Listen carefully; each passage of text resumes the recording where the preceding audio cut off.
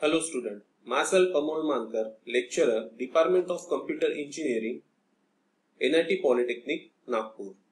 In today's lecture, we learn about the next topic of our unit number 1, methods of testing and the box approach.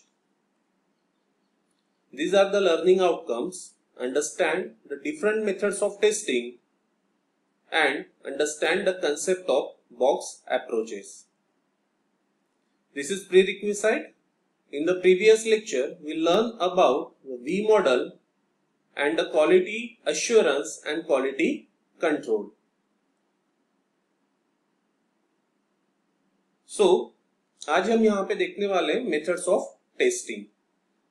There are many approaches available in software testing. Reviews, walkthrough और inspection are referred to as a static testing. अगर मैं methods of testing की बात करूं तो यहाँ पे दो मेथड्स होती है. First one is static and second one is dynamic. तो यहाँ पे अगर मैं स्टैटिक की बात करूं तो रिव्यूज, वॉक थ्रू और जो इंस्पेक्शन होता है, जो आगे में हम डिस्कस करने वाले, उसको हम बोलते हैं स्टैटिक टेस्टिंग. यहाँ पे सबसे पहले हमको समझना पड़ेगा what is the difference between static and dynamic. इसको मेथड्स क्यों बोला गया स्टैटिक और डायनामिक को. तो स्टैटिक टेस्टिंग मीन्स व्हाट, कि जहां पे प्रोग्राम का कोड एग्जीक्यूट नहीं होगा बट हम फिर भी टेस्टिंग परफॉर्म करेंगे, ऐसी टेस्टिंग को हम बोलते हैं static testing. That means constant, program code हमारा कांस्टेंट रहेगा, उसमें कोई चेंजेस नहीं होने वाले, फिर भी हम उसको जब टेस्ट करेंगे उसको हम बोलेंगे स्टैटिक टेस्टिंग. तो वो किस तरीके से परफॉर्म होता है, तो रिव्यूज होता है, वॉक थ्रू होता है, इंस्पेक्शंस होता है, जिसको हम बोलते हैं static testing. Whereas actually executing the program code with a given set of test cases to as a dynamic testing. जब हम एक्चुअल में एग्जीक्यूट करते हैं प्रोग्राम के कोड को और टेस्ट करते हैं सॉफ्टवेयर को, ऐसे टेस्टिंग को हम बोलते हैं डायनामिक टेस्टिंग. दैट मींस यहाँ पे प्रोग्राम का जो कोड रहेगा वो कांस्टेंट नहीं रहेगा, उसमें चेंजेस होने वाले. व्हाई? बिकॉज हम यहाँ पे एक्चुअली एग्जीक्यूट कर रहे प्रोग्राम को, मतलब सॉफ्टवेयर को. ऐसी टेस्टिंग को हम यहाँ पे बोलते हैं dynamic testing.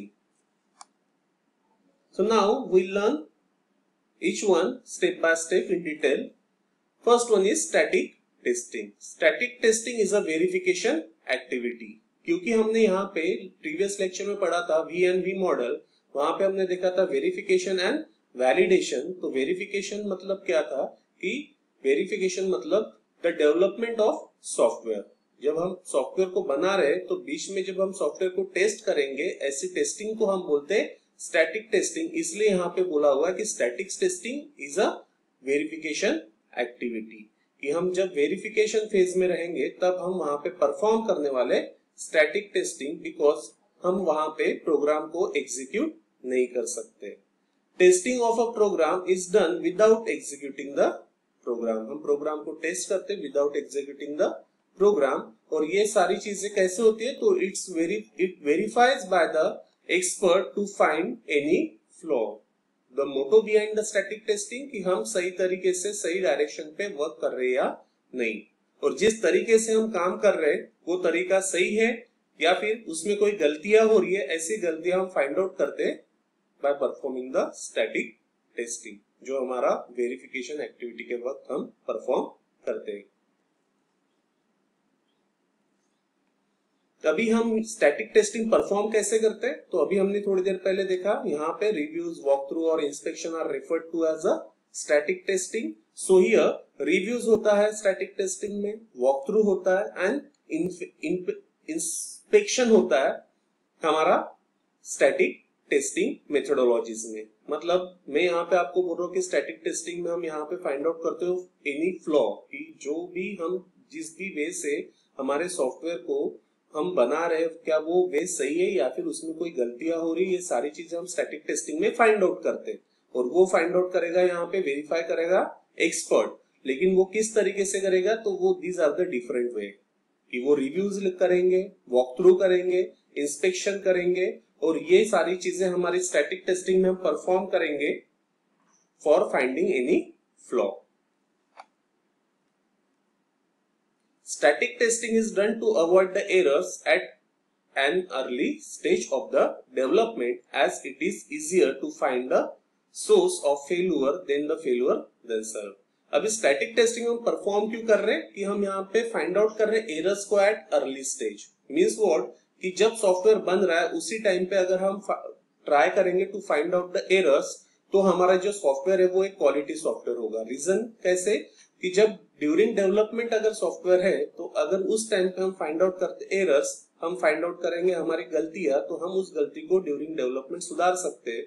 और अगर हमने ऐसा किया तो फ्यूचर में जब हम टेस्टिंग के लिए जाएंगे मतलब वैलिडेशन में जाएंगे तो हमको उतने एरर्स वहां पे कम मिलेंगे. So this is the motto behind performing the static testing. Static testing helps to find the error that may not be found by the dynamic testing. Sometime ऐसा भी होता है कि जो डायनामिक टेस्टिंग में एरर फाइंड आउट नहीं हो सकते वो हम स्टैटिक टेस्टिंग में during the development find out कर सकते हैं. This is again the advantage of static testing. Now this one is dynamic testing. Dynamic testing is just against the static testing. मैंने जैसे बोला हुआ है स्टैटिक टेस्टिंग मतलब कांस्टेंट टेस्टिंग जहां पे प्रोग्राम का कोड एग्जीक्यूट नहीं होगा फिर भी हम वहां पे टेस्टिंग परफॉर्म करने वाले to find any flaw by performing the different technique like inspection, walk through and technical reviews. But अगर मैं यहाँ पे डायनामिक टेस्टिंग की बात कर रहा हूं तो dynamic testing is a validation activity. हमारा स्टैटिक टेस्टिंग एक वेरिफिकेशन एक्टिविटी था तो डायनामिक टेस्टिंग हमारा क्या है? Validation activity. Here, the tester has a software requirement specification to check whether the product is as per the requirement of the user. The software is tested it on a computer. यहाँ पे software tester के पास में SRS रहने वाला है मतलब software requirement specification जिसका use करते हुए हमारा सॉफ्टवेयर टेस्टर चेक करेगा कि हमारा सॉफ्टवेयर कस्टमर के रिक्वायरमेंट को फुलफिल कर रहा है या नहीं. इन शॉर्ट कि हम यहाँ पे परफॉर्म कर रहे हैं एक्चुअल में सॉफ्टवेयर टेस्टिंग. अभी यहाँ पे डायनामिक टेस्टिंग में परफॉर्म क्या करते हैं? हम यहाँ पे परफॉर्म करते हैं unit test, integration test, system test and acceptance test जिसको हम बोलते हैं dynamic testing methodology. Dynamic testing और dynamic analysis is a term used in software engineering to describe the testing of dynamic behaviour of the code. जैसे हम static में use कर रहे हैं इंस्पेक्शन, वॉक थ्रू, रिव्यूज, वैसे ही हम यहाँ पे डायनामिक में यूज कर रहे हैं unit testing, integration testing, system test and acceptance test. जैसा हमने यहाँ पे देखा था VMV मॉडल में तो वैलिडेशन में क्या था कि 4 फेजेस थी, unit test, integration, system and acceptance. और these are actual the levels of testing. So validation में परफॉर्म होनी थी एक्चुअल टेस्टिंग. दैट मींस हम वहां पे सॉफ्टवेयर को एक्चुअल में एग्जीक्यूट करके टेस्ट कर रहे थे तो वही यहाँ पे बोला हुआ है अगर हम इस तरीके से टेस्टिंग करते तो उस टेस्टिंग को हम बोलते हैं यहाँ पे dynamic testing. This is the again another method of testing. यहाँ पे हम यूज करते हैं unit, integration, system and acceptance testing. This is the basic comparison between the static and dynamic testing. Here, during static testing, you have a checklist to check whether the work you are doing is going as per the set of standard of the organization. जो भी set of standard होंगे हमारे organization के, उसके accordingly हम काम कर रहे हैं या नहीं. मतलब हम उस सारी चीजों को, उस सारे standards को use करते हुए हमारा सॉफ्टवेयर डेवलप हो रहा है या नहीं. इसके लिए हमारे पास में होगी checklist. This is happen in during the static testing. But in the dynamic testing involves the working with the software, giving the input values and checking if the output is as expected. Dynamic में क्या हो रहा है कि यहाँ पे हम actual में काम कर रहे सॉफ्टवेयर के साथ में, यहाँ पे हम सॉफ्टवेयर को देने वाले इनपुट और चेक करेंगे आउटपुट को कि वो आउटपुट जो हमको यहाँ पे मिल रहा है वो हमारा एक्सपेक्टेड आउटपुट है या नहीं. Next one, in static testing, this test is done without actually executing the application. जैसा मैंने आपको बोला हुआ है कि static testing में हमारा application actual में execute नहीं होगा. This is done during the development of software. This test is done by executing the application. Dynamic testing में हम application को actual में execute करने वाले. Why? Because this is this dynamic testing happen during the validation phase. Again, verification activities fall into the category of static testing. Verification में हमारा software development होने वाला है, और स्टैटिक टेस्टिंग की अगर मैं बात कर रहा हूं तो यहाँ पे स्टैटिक टेस्टिंग कब होगा? Perform during the verification activity. Why? Because verification activity में हमारा सॉफ्टवेयर डेवलप हो रहा है, और ड्यूरिंग द डेवलपमेंट हम फाइंड आउट कर रहे हैं एनी फ्लॉ जो हमारे सॉफ्टवेयर में हो सकता है. मतलब कोई एरर हमारे सॉफ्टवेयर में अगर होगा तो वो हम ड्यूरिंग डेवलपमेंट फाइंड आउट करने की कोशिश यहाँ पे स्टैटिक टेस्टिंग का यूज करते हुए कर रहे हैं.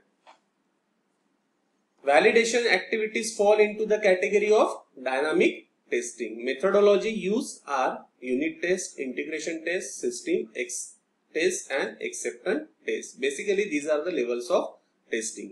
और डायनामिक टेस्टिंग ये कब परफॉर्म हो रही है? During the validation activity. और वैलिडेशन मींस व्हाट? यहाँ पर हम एक्चुअल में सॉफ्टवेयर को टेस्ट करते बाय एग्जीक्यूटिंग द सॉफ्टवेयर. मतलब हम इनपुट देंगे और आउटपुट को चेक करेंगे. Methodology use in static testing are reviews, inspection and walk through, जैसा हमने यहाँ पे डिस्कस किया हुआ है. And the methodology use are in dynamic testing are unit test, integration test, system test and acceptance test. The box approaches. अगर मैं यहाँ पे बॉक्स अप्रोचेस की बात करूं तो यहाँ पे व्हाइट बॉक्स टेस्टिंग है एंड ब्लैक बॉक्स टेस्टिंग है. तो यहाँ पे हम पहले देखते हैं white box testing.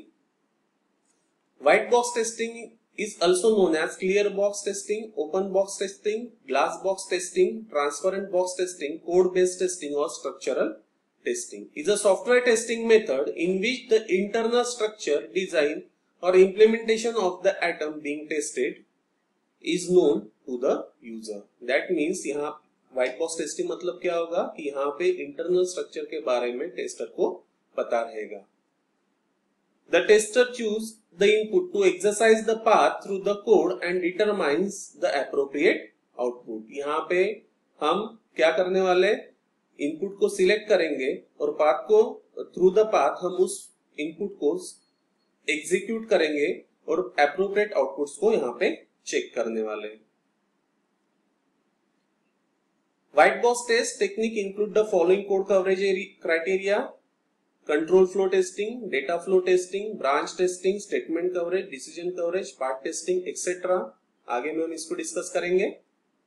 And this is the simple diagram of white box testing. Here this is the input and this is the output. And white box testing means what? This software, ये जो यहाँ पे आप देख रहे हो इस box में सॉफ्टवेयर लिखा हुआ है और यहाँ पे कोई भी कलर फिल नहीं है. That means this indicate this is a white box testing, जहां पे हम इनपुट देंगे और आउटपुट को चेक करेंगे. और जब इनपुट देंगे तो हमको इंटरनल स्ट्रक्चर के बारे में यहाँ पे नॉलेज रहेगा एज अ टेस्टर और developer.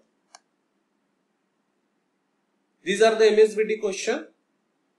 Explain the static and dynamic testing in detail. Compare static and dynamic testing. Explain white box testing. These are the important question as per the MSBT exam, and these are also considered as a assignment question. Summary of learning. आज हमने देखा methods of testing and the box approaches of testing. Box approaches में white box है and black box है, तो आज हमने white box का introduction देखा हुआ है. In the next lecture we will continue the box approaches means white box testing. In the next lecture we will continue the box approaches, that means white box testing. जो हमारा remaining part है हम वो next lecture में continue करेंगे. Thank you.